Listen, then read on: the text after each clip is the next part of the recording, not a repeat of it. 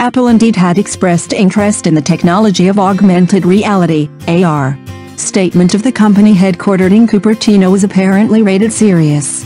Apple is rumored to be bringing this technology in the new iPhone, the iPhone 8. This issue is revealed from a JP Morgan analyst Rod Hall.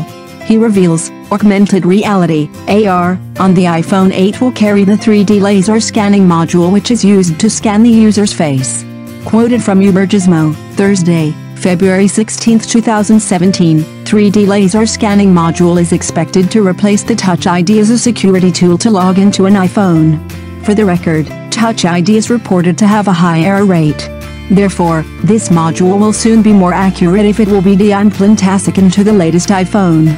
There is still a lot of leaks about the iPhone 8 which can be peeled apart from information about the presence of Touch Bar and battery capacity 2.700 mAh. However, the issue is increasingly tapered. Mention the iPhone 8 will have an OLED display, FaceTime camera, and a layer of curved glass at the back of the body. iPhone 8 will be one of 3 variants of Apple's latest smartphone this year. 2 other smartphones are the iPhone 7s with a 4.7-inch screen and the iPhone 7s Plus with a 5.5-inch screen.